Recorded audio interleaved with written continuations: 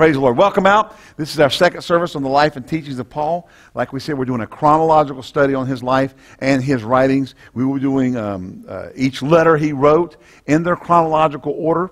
In the Bible, you understand your Bible has what they call the canonical order, which is, and here it is, just for those who haven't been with us, the canonical order of grouping in the Bible for Paul's writings are length of letter. And, you know, so the first letter we have is Romans, and that's the longest letter Paul wrote. Then we have 1st and 2nd Corinthians, that's the second, third longest, and it's church. And then we started with the other category of personal letters. Timothy, 1st and 2nd Timothy, Titus, and Philemon. And so we have those letters that are written longest to shortest, okay? But we're church group, personal group, longest to shortest, okay? Well, that's canonical order, but that's not chronological order. Paul wrote letters, and we had them chronologically is how we're going to study them, and so we will be going from the earliest letter to the last letter, okay?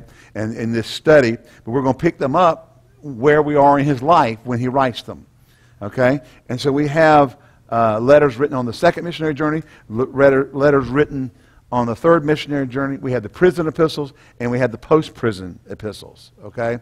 After his first imprisonment, after, the post-first imprisonment epistles.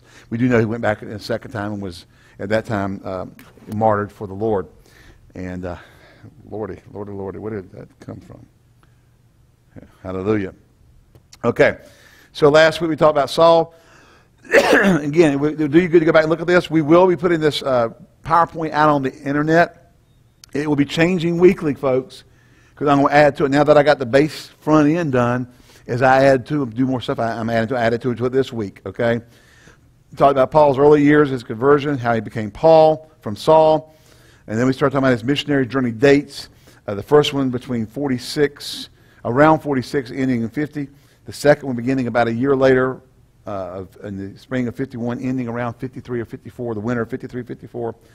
The third one begins not long after that, and somewhere in a year to a few months after that, in 54, ends in 58, and then he's arrested and taken to Rome in 60. Okay? Let's go ahead and put up the slide. This is the weird-looking slide. All of them, it's that kind of white paper slide.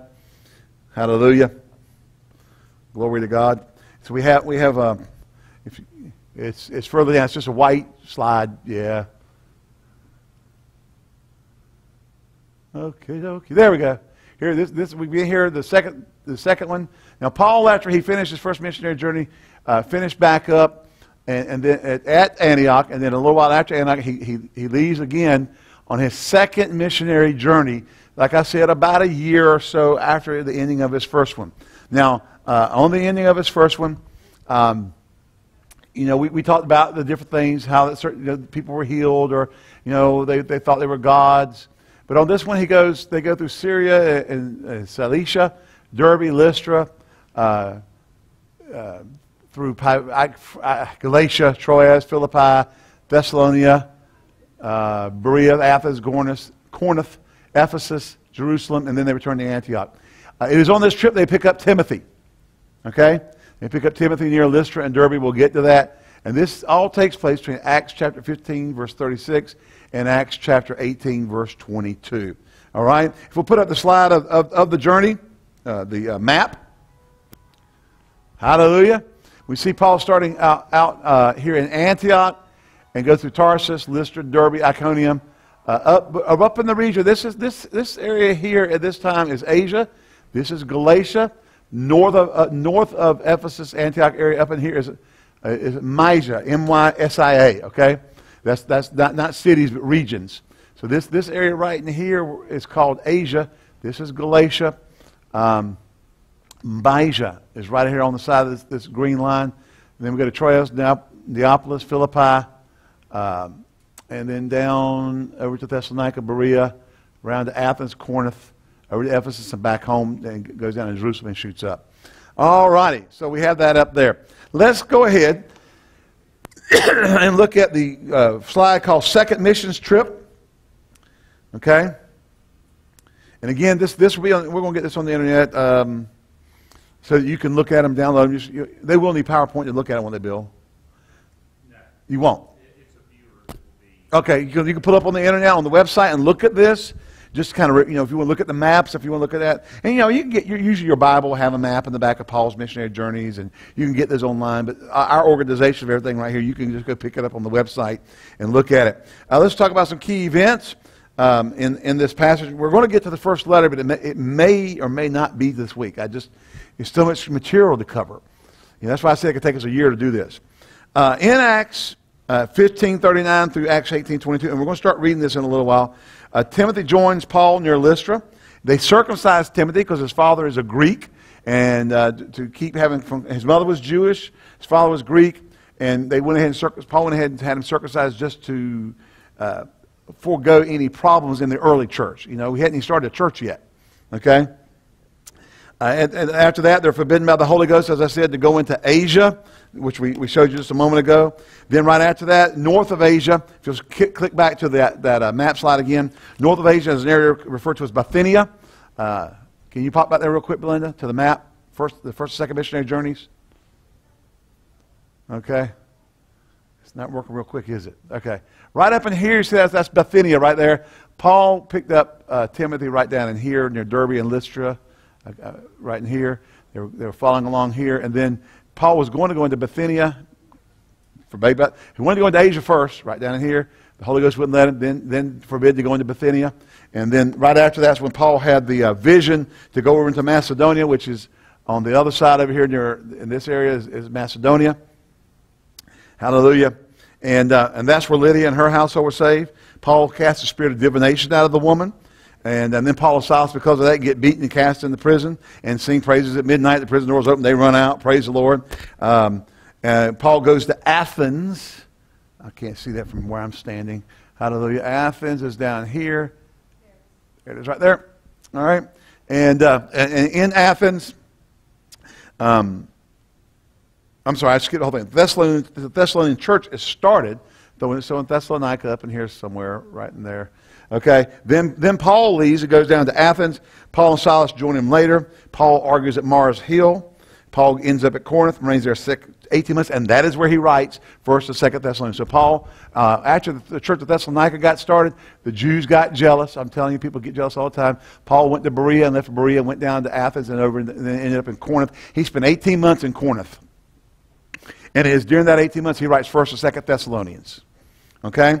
And then when he leaves there after 18 months or so out of Corinth, he sails to Ephesus. And Priscilla and Aquila, remember them? Join him on that trip, but he leaves them at Ephesus and sails from there to Caesarea and then travels inland back up to Antioch. That's the circle on this trip. Let's go ahead to Acts chapter 15. We're going to read from here. And then we're going to, while he's at Corinth, read and study the letter to Thessalonica, the two letters of Thessalonica, all right? So Acts chapter 15, verse 39, we start, 15:39. We could really back up verse 36. And some days after Paul said unto Barnabas, let us go visit. Now remember, this is right, now back up verse 35. Paul also and Barnabas continued in Antioch, teaching and preaching the word of the Lord with many others. His first missionary journey, after they made, remember the first, hallelujah. Let's unblank this.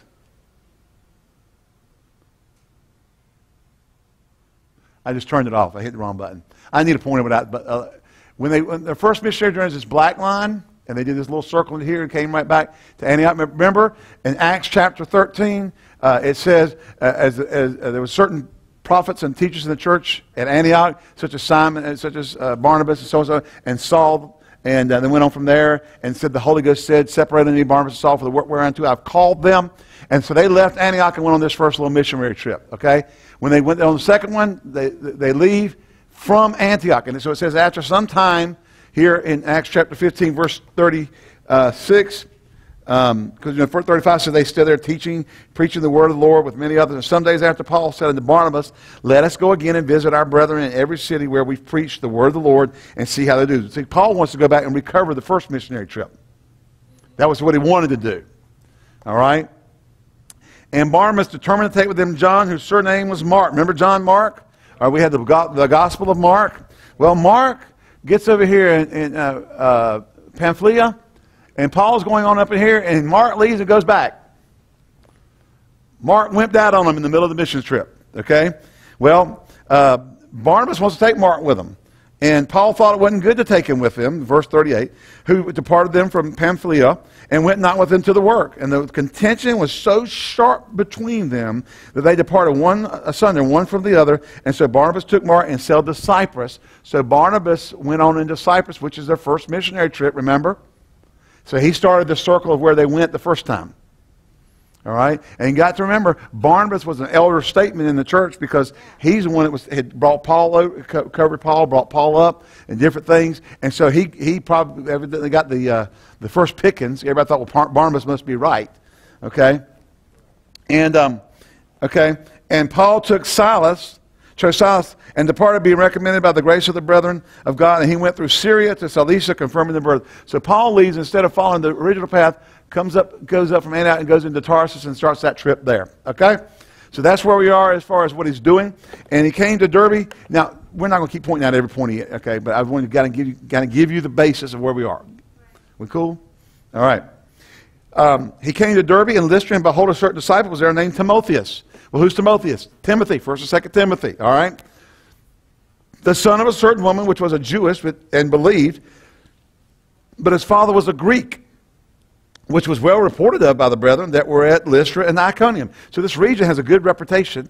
I don't know. I probably could have done more study and got the mileage between the cities and stuff. But you get this is a very condensed area. Can you see that? Derbe, Lystra, Iconium. This is a very condensed area of places, maybe 20 miles, 30 miles apart, down and through here. And so the reputation of Timothy's family is a good one. Obviously, they're serving the Lord. You know, people's reputations get out there. You know, you'll meet Christians and they'll say, well, I'm so-and-so. Oh, yeah, I've heard of you. You know, and they'll have heard of you because people talk, okay? Which was well reported of the brethren that were at Lystra and Iconium. Him would Paul have to go forth with him, and took and circumcised him because of the Jews that they were in their quarters, for they all knew that his father was a Greek. So now later, Paul writes back, neither circumcision revealeth anything to the churches at Galatia, which is this region just north of there, and says circumcision doesn't avail anything, and nor uncircumcision, but faith which works by love. Okay? But this is a young church. And so Paul did this just to keep everything appeased. Not that he was saying this is what you're supposed to do. All right? He was trying to bring, he thought just to head off a problem before he gets started, we're just going to go ahead and dip this one in the bud. All right? Hallelujah. Thank you, Jeff. Okay. And as they went through the cities, and we can turn the heat off now, both out in the hallway and in here, both places. The chill has been gone. Not the thrill is gone, but the chill is gone. Hallelujah. All right. And so they went through the cities. They delivered them the decrees for to keep. Now remember, the church at Jerusalem had given them things they were to teach the people that were ordained to the apostles and the elders which were at Jerusalem's. So they went to these different places. They were going to churches that were places where churches had been established, and they were bringing the decrees. What are the decrees? There's the things that the church is saying you ought to be following after. Okay? These are the things that the apostles and elders in Jerusalem said that you should be teaching. Okay? See, sometimes people just get off in these areas where they shouldn't be, The church has an authority in your life. And we need to recognize that, okay? That were ordained to the apostles and the elders that were at the church of Jerusalem. Now, I'm going to tell you something. We don't have every last thing they told the people they should do. All right? And so were the churches established in the faith. Notice by bringing and them coming back and giving the decrees and that they've been given to take care of, that help establish the churches in the faith and increase in number daily. Now, when they had gone through Phrygia and the region of Galatia, and remember we said this, they're up in this area right in here. This is Phrygia right there. This is Galatia over here. They were forbidden of the Holy Ghost to preach the word in Asia. Now, you don't have it on this map, but right down here below the word Antioch, this area in here is Asia at this time. Okay? All right. And they were come to Mysia. That's not on here either. But Mysia is right up here above Phrygia. It's right in here. This region right here, north of Phrygia. South of Phrygia is Asia. North of Phrygia is Mysia, M-Y-S-I-A. Okay? And came down to Troas, right there on the coast. Hallelujah. I'm sorry, I skipped right over something. And when they were come to Mysia, they essayed to go into Bithynia, right up there. Okay? Right? To go into Bithynia, but the Spirit suffered them down. They've been told twice not to go somewhere. They were going to preach the gospel. Paul had places he wanted to go. Just because you want to do it don't mean it's what you're supposed to do. Just because you have a desire to do it doesn't mean that's what God wants you to do. Hello? Here we had two places. Paul was going to go in Asia. Well, I'm going to go over here into Bithynia then. Both times, Holy Ghost says no. Hello? And you see, everybody thinks, oh, praise God, man, I need to have visions, and God's going to give me visions. I want to wake up and have dreams and visions where I'm supposed to go. He didn't get that until God told him twice not to do something. And he obviously obeyed the Holy Ghost by not doing those things. And that's, you got to obey God when he tells you not to do stuff too. Amen? All right? And they passed by Mysia and came down to Troas, and a vision appeared to Paul in the night. There stood a man of Macedonia. Now, Macedonia, as we said, is right across from... I need a regular just point. I think this thing's not going to work for me. Okay, Macedonia is this region right here across, you remember Troas is right here on the coast? Right over in here is Macedonia. All right? Come over into Macedonia and help us. And after he had seen the vision, immediately he endeavored to go into Macedonia, assuredly gathering that the Lord had called us for to preach the gospel unto them. Now, wait a second. He had planned on going into Asia. The Lord said no. He had planned on going into Bithynia. The Lord said no. Has a vision, said, go to Macedonia. What happened in Macedonia? He got beaten, thrown in jail. Hello? See, and you'll have people tell you all the time, if something isn't going the way they think it is, that you're a word of faith preacher, that you're not having the success that they believe you're supposed to have, you've missed God. Well, then I guess Paul missed God. Amen? Hallelujah. Now, we'll have to get to that prison thing later. And therefore, loosing from Troas, that's on the coast, they came straight to Samothracia, okay? And next day to Neapolis. Now, obviously, it's not on this map, but right there near Neapolis, which is right also kind of down here near the coast, across from Troas, right in there. It must be another small port city that they landed in and went over, okay? And from thence to Philippi, which is the chief city of that part of Macedonia, and a colony. And they were in that city abiding certain days. And on the Sabbath they went out of the city by a riverside, where prayer was wont to be made, and sat down and spake with the women which resorted thither. And a certain woman named Lydia, a seller of purple, of the city of Thyatira,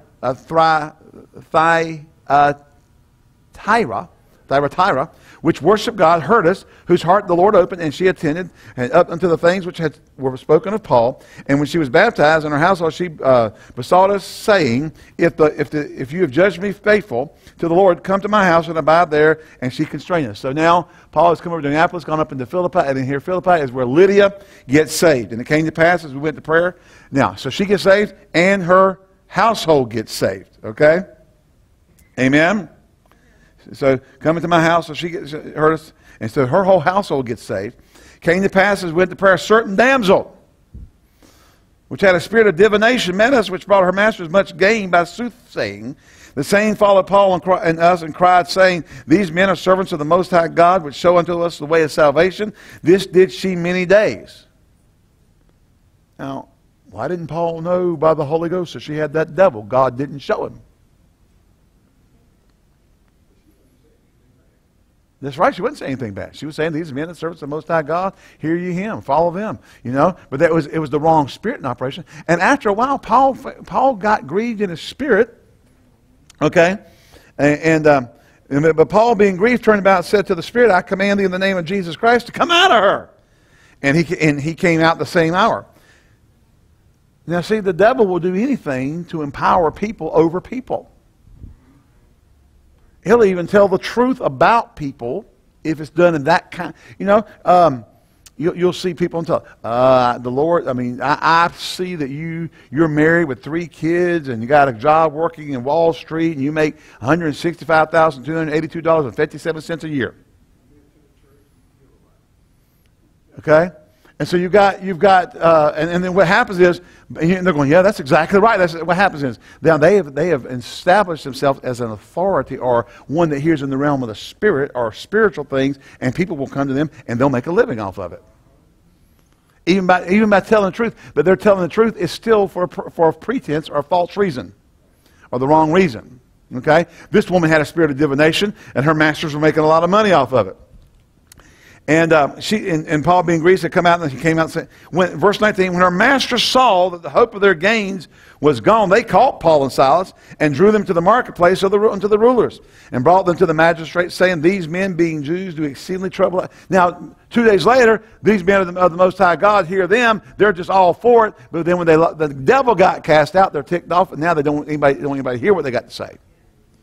Okay? Never want anybody to hear what they had to say to begin with. Other than to prove that their demon-possessed girl was accurate. And they were going to make money off of that. Okay?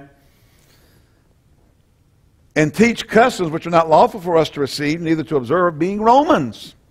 And the multitude rose up together against them, and the magistrates rent off their clothes and commanded to beat them. And when they had laid many stripes on them, they cast them into the prison, charging the jailer to keep them safely. Who, receiving such a charge, thrust them to the inner prison, made their feet fast in stocks, and at midnight. So here we are. They're in Philippi. Where are they? They're in Philippi. They're up right there. They're up in Philippi, and in that place is where they got thrown in the prison and got beaten, thrown in the prison. And at midnight they prayed and sang praises. Can you say amen? Unto God, and the prisoners heard them. Now that goes away with that old silent prayer thing. Anybody got an unspoken request? It's an oxymoron.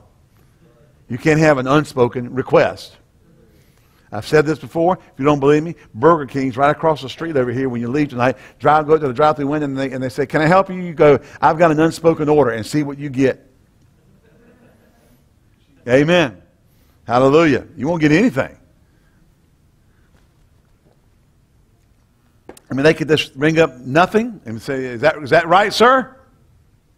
And you may go, no, I want something. Well, what is it? Well, I have an unspoken order. Can't do that. Don't work with God. All right, the prisoners heard them. Hallelujah. And suddenly there was a great earthquake, so that the foundations of the prison were shaken, and immediately all the doors were open, and everyone's bands were, see, it was an earthquake. Yeah, people say, oh, that was just, had an earthquake, and they got out. We rely.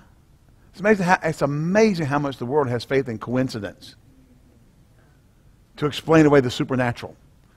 They believe in the coincidence of evolution, the evolutionary theories. You talking about having great faith in something that's statistically next to impossible, and they got great faith in it. And all the doors were open, everyone's bands were loose, and the keeper of the prison, awakened out of his sleep, and seeing the prison doors open, he would have drew out a sword and would have killed himself, supposing the prisoners had fled. But Paul cried with a loud voice, saying, do thyself no harm, we're all here. Well, they're too busy having a Holy Ghost service. They're in there, look what the Lord has done. Look what the Lord has done. They're having a shout. Wow! And I don't believe we ought to cure tobacco in the church, but it's hot enough. This unit's still running, I think. I'm burning up here. Okay, all right. Glory, glad I'm not going to hell. Amen. And the key, but Paul cried with a loud voice, do thyself no harm, for we're all here. Then he called for light, sprang in, and came trembling, and fell down before Paul and Silas, and brought them out, and said, sirs, what must I do to be saved? Boy, just getting the prison doors open shook him up so much he wouldn't get saved. Now, if the prisoners heard them, guess what the prison guard did? He heard them too. Don't you know what I'm talking about? They heard them singing and praising God. And I'll tell you something, if you're singing and praising God, you'll be sharing the truth of the gospel coming out of your spirit. And Paul says, and they said, believe on the Lord Jesus Christ, and thou shalt be saved in thy house. And they spake unto him the word of the Lord, and to all that were in his house. And he took him the same hour of the night, washed the stripes, were baptized, he and all his straightway. Man, I mean, they're in prison with the backs bleeding, singing, praising God. Prison guard comes in there, sees there, he wants to get saved, he gets saved. The whole house gets baptized, and then they clean them up. And when he brought them into his house, he set meat before them and rejoiced, believing in God with all of his house. And when it was day, the magistrates sent the sergeant, saying, let those men go. And the keeper of the prison told this saying to Paul, and the magistrates have sent to let you go. Now therefore depart and go in peace. But Paul, he could be ornery, said unto them, they have beaten us openly and uncondemned, being Romans. Boy, he pulled the trump card. He pulled the big trump card. You see, a Roman citizen being beat by a non-Roman citizen without just cause could be killed. And they beat Paul and Silas, who were uncondemned, being Romans. I'm telling you, they probably had chills running up down their spine when they heard that word, being Romans. Okay? Hallelujah. And have cast us into prison, and now they do thrust us out privately? Nay, verily, but let them come themselves and fetch us. And the sergeant told these words unto the magistrates, and they feared when they heard that they were Romans. And they came and besought them and brought them out and desired them to depart out of the city. I mean, that's not, we're throwing you out. Oh, please, please go. Please don't stay here. Please leave. Oh, we beg you, go. Because they heard those words, being Romans. Okay, this is all in Philippi, okay? Hallelujah. And they went out of the prison. And Paul just wanted, I think he just got ornery. I'll be really honest with you. I think he just got ornery on this occasion and just put the fear of the Roman Empire into them. Not the fear of God, just the fear of the Roman Empire, because they had beat them. And they knew that if he sent letters to Rome and told them what happened, those guys would have been, they'd have been quartered. They went out of the house, entered into the house of Lydia, and when they were seen of the brethren, they comforted them, and then they departed. Now when they passed through Amphipolis and Apollonia, they came to Thessalonica. So here's where They leave Philippi. And just hit that right there. Right there. Dip, dip, dip. All right. X that rascal out. That's one of them stupid things, out of memory things. Okay. I can't show you now. All right. When they came to Thessalonica, and there was a synagogue of the Jews. Okay. So they get to Thessalonica. Melinda, could you X those out? Those boxes? Yeah, here we go. The lovely box. Thessalonica is right here. Okay, so they leave, they come across these two cities I just read, and back up into Thessalonica. Yeah, there we go, right there. Right there on that little inlet there, or that little cove. You got to reboot to clear it. All right. Hallelujah. And they come to Thessalonica. Now, when they get to Thessalonica, there was a synagogue of the Jews, and Paul, as his manner was, went in unto them, and 3 Sabbath days reasoned. Now, can y'all figure out what 3 Sabbath days would be? 3 weeks. It's like 3 Sundays, or Saturdays. Reason with them out of the Scriptures, opening and alleging that Christ must needs have suffered and risen again from the dead, and that this Jesus, whom I preach unto you, is Christ. Okay? And some of them believed and consorted with Paul and Silas and the devout Greeks, a great multitude, and the chief women, not a few. Now, I love the King James, but sometimes I think, why do they just say it that way? The chief women, not a few. A bunch of them.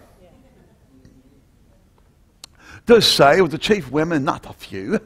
You know, they got to be all whatever. Thank you, Brits, for your language. All right.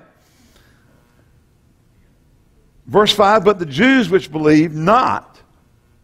Now here we have the Jews that believed, the Greeks that believed, devout Greeks, a great multitude believed, and the chief women, not a few. So we have a bunch of people believing, but the Jews which believed not. Okay? Moved with envy, took unto them certain lewd fellows of the baser sort. I'm guessing this isn't a compliment about their character. A few lewd fellows of the baser sort. I'm guessing at the time that this was written, that would have been a slam in the face of somebody to be called a lewd fellow of the baser sort. All right? What do y'all think? Okay? And gathered a company and set all the city on an uproar and assaulted the house of Jason and sought to bring them out to the people. And when they found them not, they drew Jason and certain brethren unto the city, rulers of the city, crying, These that have turned the world upside down are come hither also, whom Jason hath received, and these are all do contrary to the decrees of Caesar, saying that there is another king, one Jesus. And they troubled the people and the rulers of the city when they heard these things. Now, what they did, now Paul didn't say that, but he just said Jesus is the Christ. Okay? They know that the way to get these people upset is what happened, to go against the Roman government or whatever, and to say that he said he's king, and therefore, by saying that, there's another king but Caesar, they could bring the whole Roman army in there and be stomped on. And so, they appealed to a fear area of their life. And they troubled the people and the rulers of the city when they heard these things. And when they had taken security of Jason and of the other, they let them go.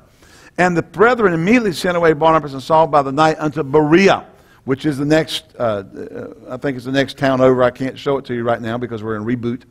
Okay, they leave Thessalonica. The very next town, not that far away, maybe 10, maybe 20 miles at most, is Berea, who coming thither went into the synagogue of the Jews. They just leave.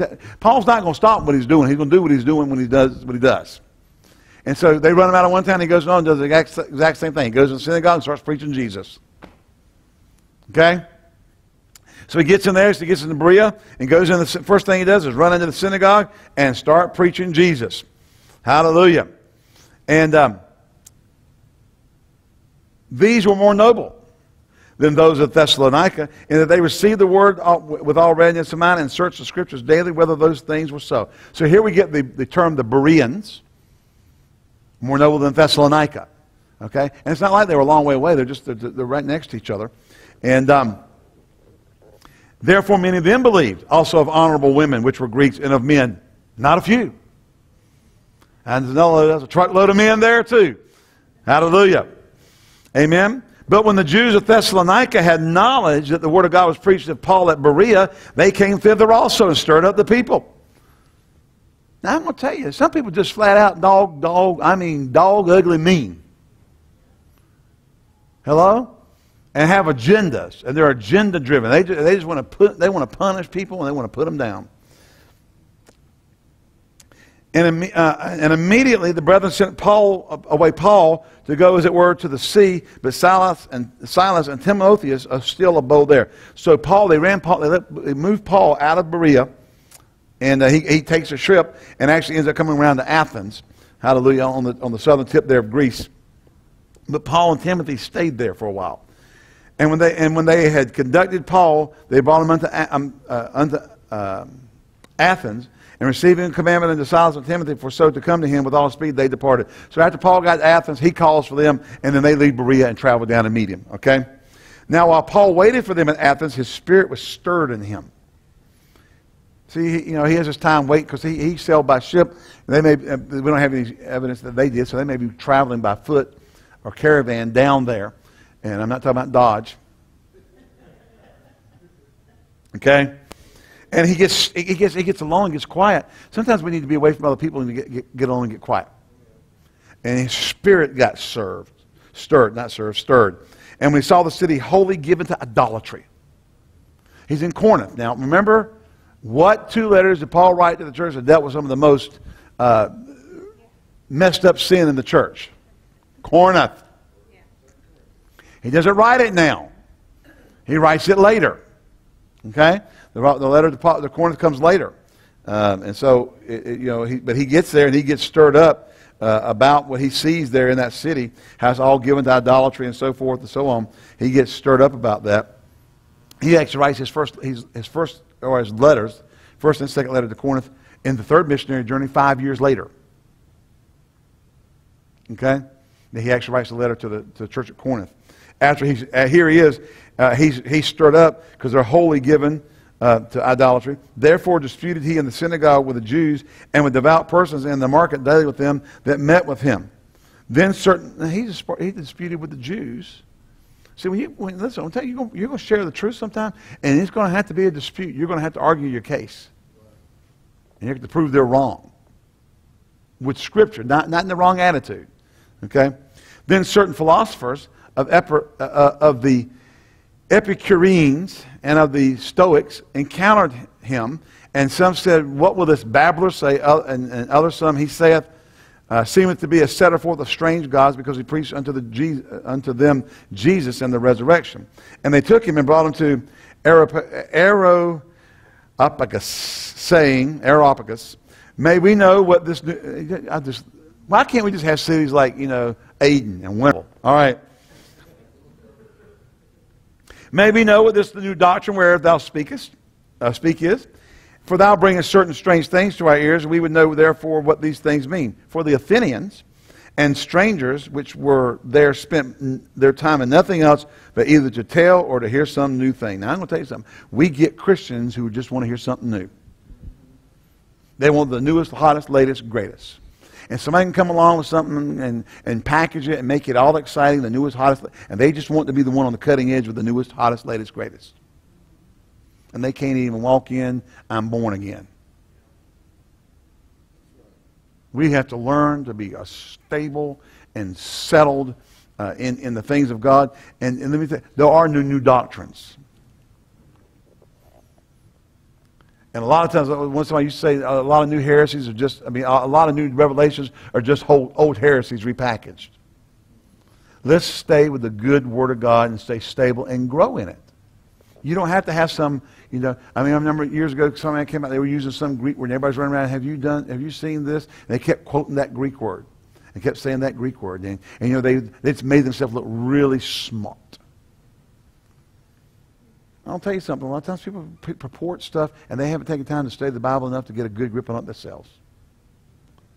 And they think they got a hold of something. And if you go do that, you'll get yourself in trouble. Stay stable and stay steady and grow. Amen. And then Paul stood in the midst of Mars Hill. Now this was a great philosopher place. And said, Ye men of Athens, I perceive that in all things you're too superstitious. For I passed by and beheld your devotions, and listen, they have altars or devotion or statues or whatever to all these different gods. And I found an altar with this inscription: to the unknown God. Now these people are like, we got the God of this, the God of that, this kind of God, that kind of God, this, blah, blah, blah, blah. But just in case we miss one, we got the unknown God altar. Boy, they really got it going on, don't they? Got one to the unknown God. Paul said, y'all are just too superstitious. Whom therefore ye ignorantly worship, him I declare unto you. God that made the world and in all things therein seeth that he is the Lord of heaven, and earth dwelleth not in the temples made with hands. Now he's going to reveal who the unknown God is. Neither is worship with men's hands, as though he needed anything, seeing he giveth to all life, breath, and all things, and hath made of one blood all nations of men for to dwell on all the face of the earth, and hath determined in the times before appointed and the bounds of their habitation, that they should seek the Lord, if haply they might feel after him and find him, though he be not far from every one of us. For in him we live and move and have our being.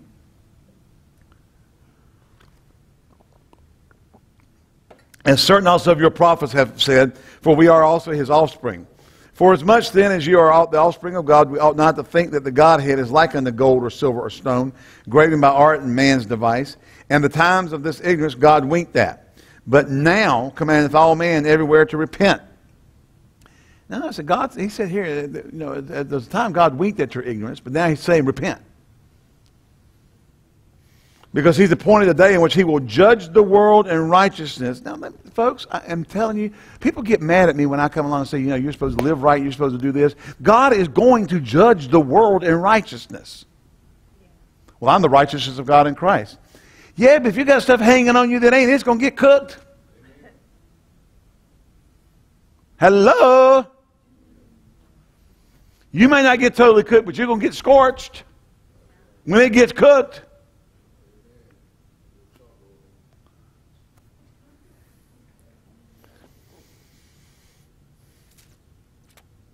But he has appointed a time that day when he will judge the world in righteousness by that man whom he ordained, whereof he hath given assurance unto all men, in that he hath raised him from the dead. And when they heard of the resurrection of the dead, well, I tell you, you can be preaching along, people kind of go, yeah, yeah, yeah, and then you say something, and they go, some mocked, and others said, we'll hear it again of this matter. So Paul departed from among them, howbeit certain men clave unto him, and believed, among the which was Dionysius, the Areopagite, or whatever, and a woman named Damaris, and others with them. Okay. I'm sorry. He's not at Corinth yet. He's still at Athens. I said he's going to Corinth. He's still at Athens. And after these things, Paul departed from Athens and came to Corinth. So all this took place. He's at Athens, and he shares all this stuff, preaches at Mars Hills, and then, you know, they kind of go, they mock him, and then he takes off, and he goes goes over into Corinth, okay? So he hadn't gotten there yet. While he's in Corinth, he does write the letters to to Thessalonians. And found a certain Jew named Aquila, born in Pontus, lately came from Italy with his wife Priscilla, because that Claudius had commanded all Jews to depart from Rome, and came unto them. And he was of the same craft, and he abode with them and wrought. And for their occupation they were tent makers. And he reasoned in the synagogue every Sabbath and persuaded the Jews and the Greeks. And when Silas and Timothy were come from, now listen, now he's, you know, remember Paul sends for them. They finally get down, Silas and Timothy finally get down there after he gets over to Corinth from Athens. Paul was pressed in the Spirit and testified to the Jews Jesus was the Christ. And when they opposed him, oh, wow. When they opposed themselves and blasphemed, let me stop here. Do you know why I am so dogmatic about walking in the light of the Word, doing what the Word says, living according to the Word? Because when you leave the Word and go in your opinions and your philosophies and your thoughts, you are opposing yourself. Amen. You're working against yourself. Well, I don't agree with what you say about this, and I don't agree with what you say about that. Don't oppose yourself. Hello? And just let me tell you, just don't fall into the young whippersnapper thing.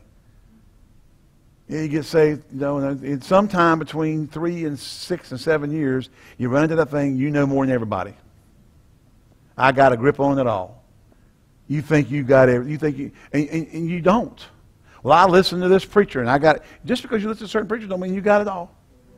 I listened to Dad for 30 years. Don't got it, and I still listen to him. He's been gone now, you know, for 10, going on 11 years, and I still don't got it all. Just because you got 5 years on your belt and you listen to this certain preacher and you think they know everything, therefore you know everything. You don't know everything. Don't oppose yourself. Don't resist the truth. Don't resist the gospel. Don't resist when your pastor says this is something, you know, go look at the Word of God and prove it out. While I'm there, not every single thing that we say is going to be proven out with exact Scripture. Now, the big thing now is, you know, I saw an article yesterday. Some pastor's written an e-book, you know, should Christians smoke pot? Well, the big question is, since it's legal in certain states, what's wrong with it? Well, prostitution is legal in certain states. What's wrong with it? Well, the Bible doesn't say anything about smoking pot. The Bible doesn't say anything about pedophilia.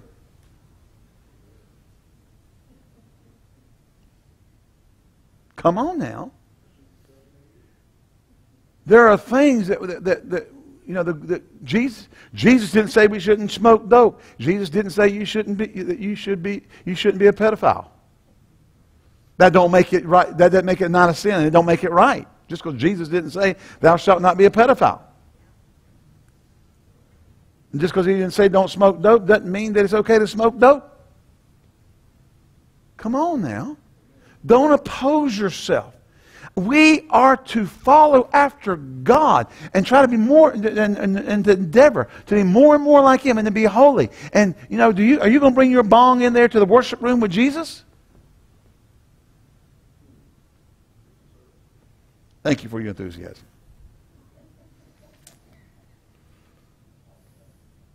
It says that when they opposed themselves and blasphemed, he shook his raiment and said unto them, your blood be upon your own heads. I am clean. From henceforth I will go unto the Gentiles. So at this point, Paul becomes the preacher to the Gentiles. right here on the second missionary journey. Now, let me say real quick, he established that church at Thessalonica. Remember, he preached, the Jews, certain Jews believed, the Gentiles, many believed, of the chief women, not a few. So there's a church established. Paul has established a church in Thessalonica. It's a young church. Okay? He goes down to Athens and then goes around to Corinth. He spends 18 months in Corinth. All right? He departed thence and entered into a certain man's house named Justus, one that worshiped God, whose house joined hard to the synagogue. Now that's just saying, again, the Brits. I mean, we got to love them. That's our heritage in America as far as our language and a lot of the culture, especially in the northern and eastern half of the country. A lot of the culture came out of Britain and joined hard to the synagogue. It's like saying that next unit over next to the children's ministry is joined hard to the children's ministry. It's an attached house. Okay? Just in case you were wondering when you read that. And Crispus, the chief ruler of the synagogue, believed on the Lord with all his house, and many of the Corinthians hearing believed and were baptized. Then spake the Lord to Paul in the night by the vision, be not afraid to speak, hold not thy peace, for I am with thee, and no man shall set on thee to hurt thee, for I have much people in this city. Now, he's been run out of a couple of cities already. Thessalonica, then the Jews came down to Berea. He had to leave Berea. But the Lord's telling him here, don't worry about it. I got you covered. Now, we didn't see Paul in Berea going, they can't touch me in Jesus' name. He ran. He ran out there, but then he gets down to Corinth and the Lord says, don't worry about it. I got you. I got you. We got to be led by the Spirit. See, a lot of times we interpret things in a way that is not biblical. And we need to follow. You got to be led by the Spirit. Listen, you can't go out and say, nothing's ever going to happen to me in Jesus' name, and you go off and do what you want to, and the Spirit of God saying, don't go, don't go, don't go, don't go. And then you have a wreck or something, you're going, what did that wreck have? I believed I wouldn't have a wreck. The Holy Ghost told you not to go. It's kind of like the guy, he's in a place and it's flooding. And as it starts flooding, they come by and cross that street. You need to leave. And he says, well, no, the Lord's going to take care of me. And so the guys drive off. Well, the house gets a little bit higher, and it gets to the point he's got to get up on the roof of the house. And the guys come by in a boat. I say, sir, well, actually in a canoe. They come by and say, sir, hop in. We'll take it. He says, no, the Lord's going to rescue me. And then he gets up to the pinnacle, pretty close to the pinnacle of the house, and they come by in a power boat. Said, sir, hop in, we'll save you. No, the Lord's going to take care of me. And a helicopter comes by as he's standing there with just no room, just standing on the crest of the house. And the helicopter comes by and drops ladder and says, hang on, we'll get you. He says, no, the Lord's going to take care of me. And then he drowns. And he gets to heaven and said, Lord, why didn't you save me? He said, I said an SUV, a canoe, a boat, and a helicopter by to get you. See, we get these ideas that has to be certain, and we paint pictures in our mind. We can't even see God working in the natural.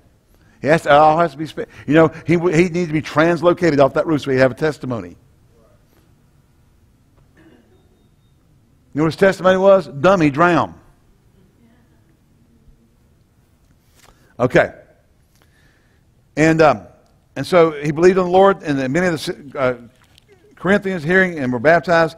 Then spake the Lord in the vision, told him not to worry about anything, I got you covered. He continued there a year and 6 months, that's 18 months or a year and a half, teaching the word of God among them. And when Galileo was the deputy of Achaia, the Jews made insurrection with one accord against Paul and brought him to the judgment seat, saying, this fellow persuadeth men to worship God contrary to the law.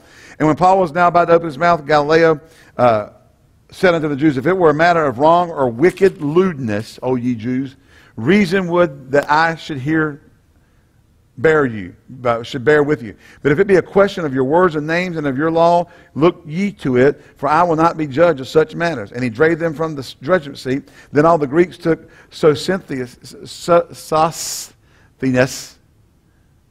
love these words, glory to God, the chief ruler of the synagogue, and beat him before the judgment seat. And Galileo cared for none of these things. And so they got mad with the guy, the Jews who ran. They just went out and beat him.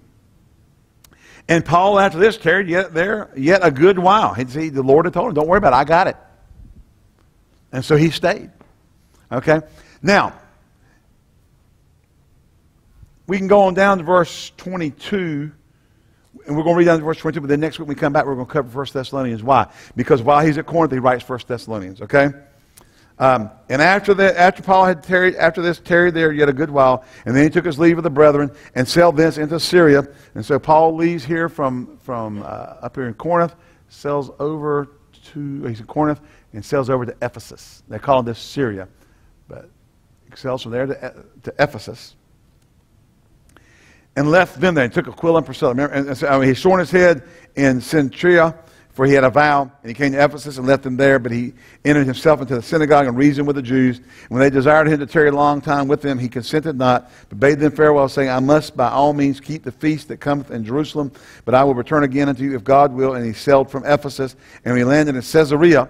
And so he sails from Ephesus here and comes back down to Caesarea and goes in and works his way back up inland to Antioch. When he came to Caesarea and gone up and slew the church, he went down to Antioch. And after he spent some time there, he departed and went all over the country of Galatia. Now, verse 23 starts his third missionary journey. So 22. Now, while he is at Corinth, Paul has a young church. Okay? We're sitting here at Corinth. Paul is here in Corinth. He started this church up in Thessalonica, right up here. He's down here in Corinth. He's there 18 months. And while he's there 18 months, Paul writes, and understand, he's got a church at Thessalonica, and next week we're going to pick up on that letter to the church at Thessalonica. But the church at Thessalonica is it's about 35 miles to Amphipolis, 28 miles from Apollonia. It is, he didn't minister in either one of those cities. He just passed through them. Okay? He got to Thessalonica. He ministered there about 3 weeks, and then he went to Berea. And then while he's in Corinth, he has this baby church. He's got this baby church sitting here in Thessalonica. He got them saved, got run out of town, went over to Berea, got run out of town, came down to Athens, did what things that happened.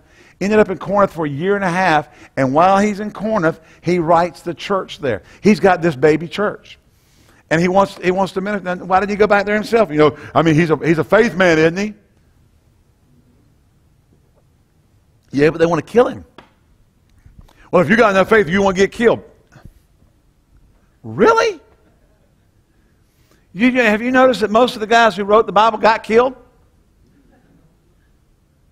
You ever heard of the book, Fox's Book of Martyrs? And it tells us how all the different Christians were martyred. We get this idea that somehow or another, if you got faith, nothing ever in your life is going to go contrary to how you think it ought to go. Now, I believe in faith. I believe in the message of faith, of believing and receiving. But you know what? He didn't go back to Thessalonica at that time. They were trying to kill him. And the Lord didn't tell him in Thessalonica, I got your back. He told him in Corinth, I got your back. Don't worry about leaving the city. I got a lot of people here. I got you covered. Okay? So Paul has this young church. And he sends Timothy back to Thessalonica to check on the church at Thessalonica. Okay? Or not Thessalonica. He sends Timothy back to Thessalonica to check on the church. Timothy comes back and brings a report. And in that report, he tells them, certain things. And as we get into the letter next week, we're going to find out what Paul did, what Paul was talking about. He's going to talk about the outline of Paul will talk about, and he'll exhort them in different things. But he'll talk about some of the things they had a problem with. One of the things that they were concerned about was people who died before the Lord came back. They were concerned about what happened to people who died before Jesus came back. They weren't sure what happened to them. And Paul deals with that. Remember that? That's one of our main funeral scriptures. Now this I say concerning them which are asleep. Okay? And then he goes on and talks about the Lord descending with the archangel, and will be changed a moment, twinkling of an eye, and the dead in Christ shall rise. We won't prevent them which are asleep. The dead in Christ shall rise first. That was all written because they had a question about that. And it was a doctrinal, and of course they didn't understand it in the terms of doctrinal question. They were concerned that people were dying and the Lord hadn't come back yet. What happened to them? So Paul writes a letter to this young church.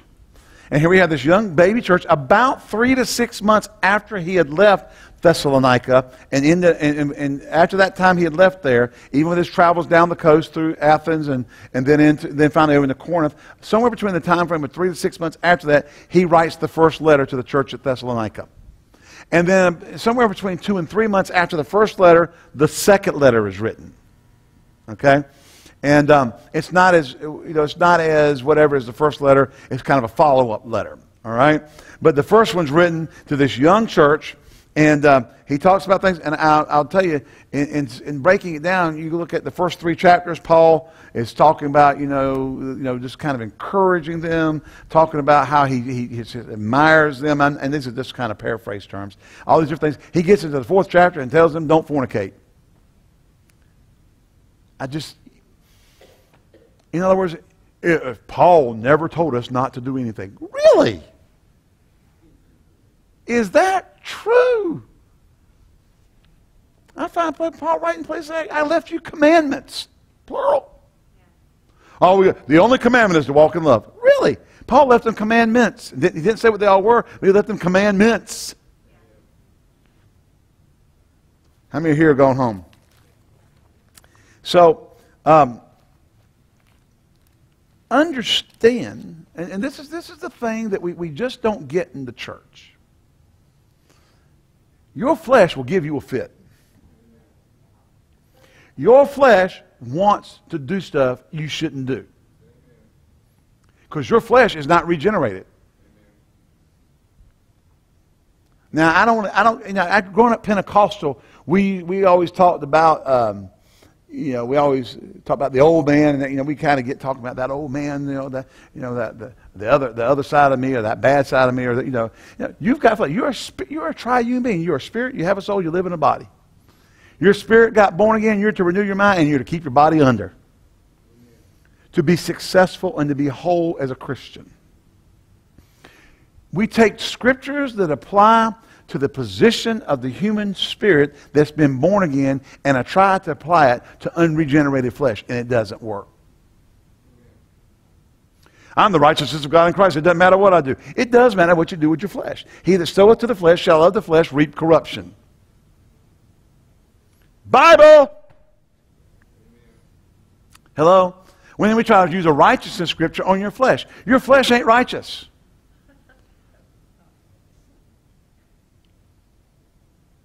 Anybody want me to prove that?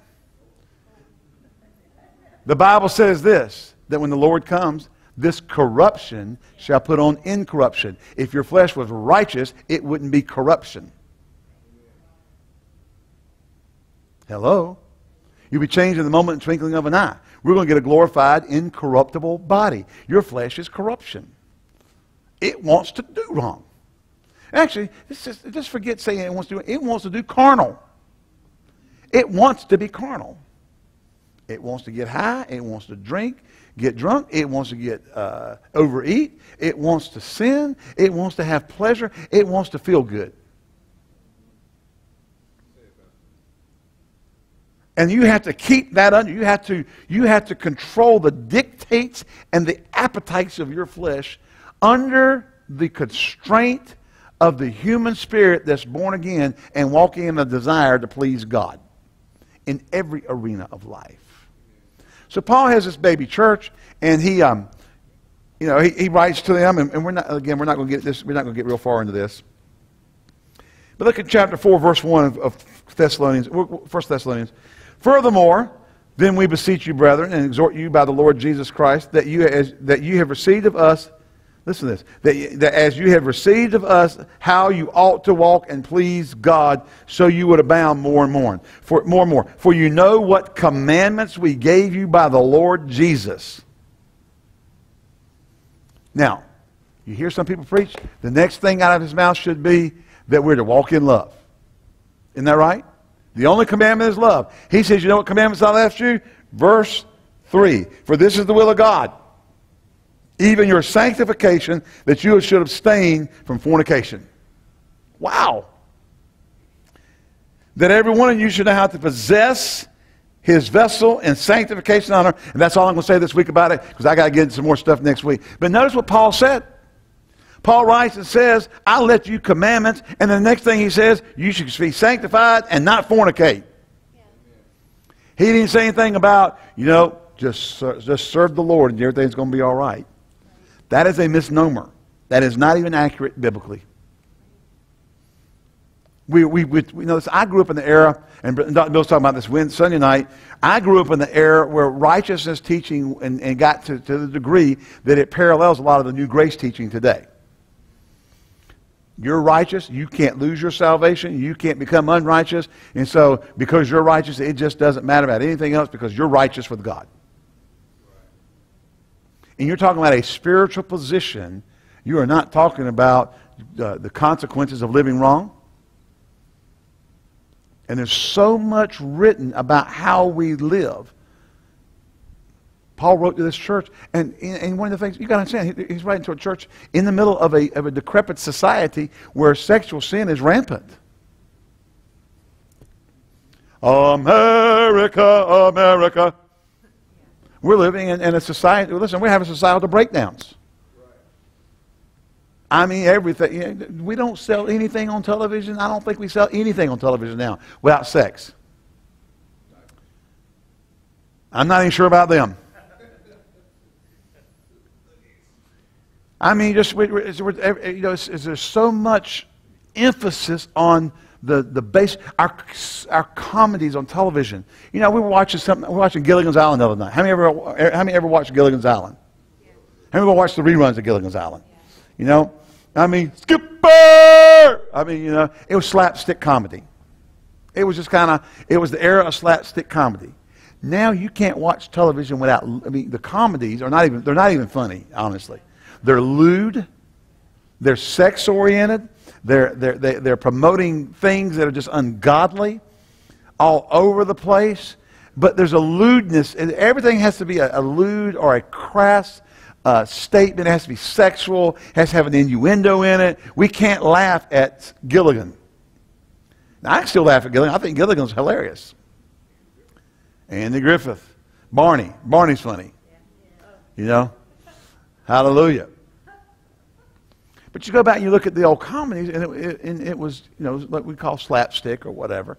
Now our society has to be crude. It has to be rude. I was watching, I had the TV on last night to see if there were going to be any closings this morning. Because, you know, I got a wife that works at GTCC, Jesse works at the Wesleyan school, Shan's working at GTCC, and Nathan goes to Greensboro College. And so they all had to get to school somewhere to go, so we're seeing which schools were closed. And it's on one of the channels, and it was Arsenio Hall show, and they got some guy out there rapping. And they're having to actually do something to his mouth when he's saying certain things, and then he's grabbing his crotch every 3 seconds. I'm thinking, why? See, it's the society and the era we live in. And this kind of debauchery was what the kind of world was like. They were there in the Roman Empire, in these areas, they were just kind of got decrepit. And so Paul writes back and says, he didn't say just because you're born again, you're going to get everything right. He said, your sanctification is the will of God. And you should abstain from fornication. So we have Paul writing to a young church, not telling them. See, we tell people that if you teach young people this, that they're going to get sin conscious. Can I define sin consciousness for you? Sin consciousness is not an awareness that something is wrong, or being told from Scripture that something is wrong.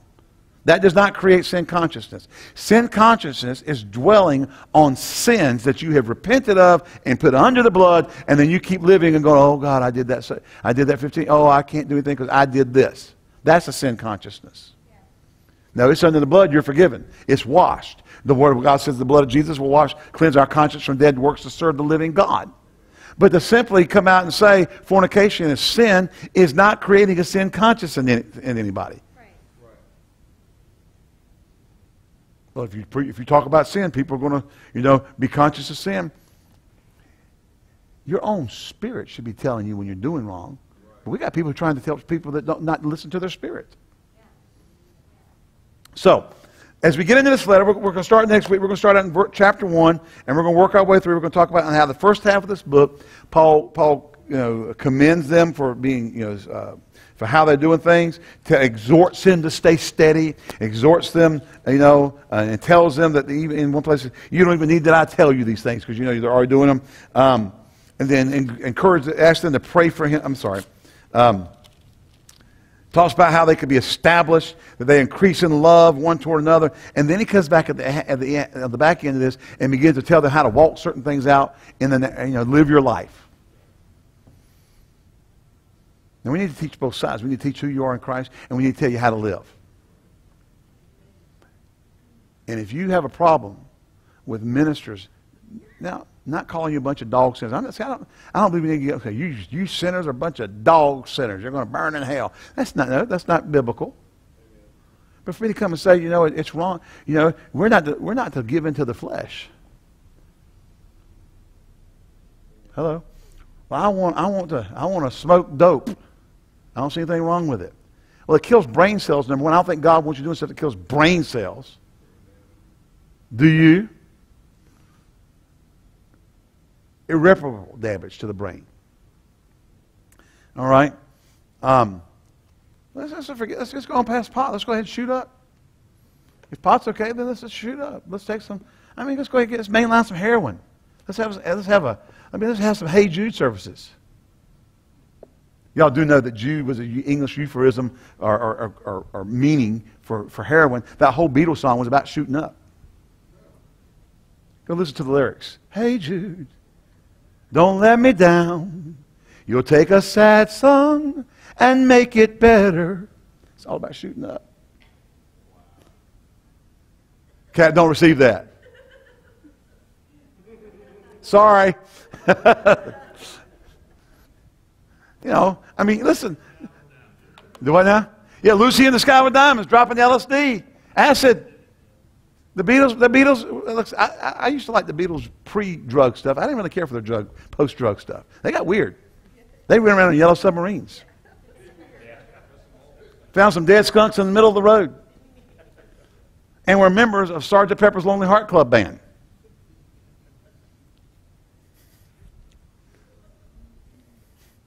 Worst thing the Bee Gees ever did was try to do a movie on Sgt. Pepper's Lonely Heart Club Band. Anyway. So Paul writes to this church, encourages them, admonishes them, exhorts them, and then comes back and says, now here's how you're supposed to live. And he does this all the time in his letters. All through his writings he does this. Book of Galatians is one of the most, Ephesians is one of the most definitive letters along that line that you'll find, which is in the same, Ephesus is right over here, okay? So we get that. So next week we get into 1 Thessalonians, we get into the letters. We'll get into them, and maybe we'll be able to cover both of them next Wednesday night. Okay, 1 and 2 Thessalonians. First letter that Paul wrote to the church was to the church at Thessalonica, chronologically. Okay, writes a letter to a young church, has some questions. Paul's excited after he hears from Timothy that they're maintaining their faith, and then he lays out some things, tells them how to live. He addresses their question about the dead. And then he comes out with some more things on how you ought to live and closes it. And then he follows that up a couple of months later with another letter. All right, 2 Thessalonians. That's all about 52 A.D. All right, again, about 18 years after Paul got saved, he wrote his first letter that we have record of. All right? He was not some young whippersnapper. Got saved 3 weeks ago, and now they're a Bible scholar. Did you know when the Bible says lay hands on no man suddenly, and he talks about not laying hands on a novice? Why? Because novices, you go too quick and you're going to mess them up. They'll get the big head, and they'll run out there. They need to be trained. They need to be established. They need to grow up. And listen, I was the same way when I was young. I thought I knew everything. I had a Fiat 124 Sport Spider. They're only about this wide. British racing green tan interior, 5-speed, and I carried a Strong's Concordance. I carried an amplified Bible, and I had this Bible I call the Rumbling Bible that was big enough to choke a mule, and that covered my dash. And I walked in church 2 weeks after I got saved like this. I got it all. I know it all. My first sermon, I remember right before I went to Rhema, they let me preach a sermon. So on a Wednesday night, Pastor Gentry let me preach. And I preached Galatians 5:6. For in Christ Jesus neither circumcision availeth anything nor uncircumcision, but faith which worketh by love. Preached everything I knew in 20 minutes. Looked at my watch and thought, my God, it's only 20 after. And started over and preached it again. Took 20 minutes the second time. Still only went for, say, now you think, oh, for the days gone by, right? I can't even get my opening or closing out in 20 minutes. All right, we're done. Hallelujah. So next Wednesday night, we're going to pick up right here on the first letter to the church at Thessalonica. Hallelujah. Amen.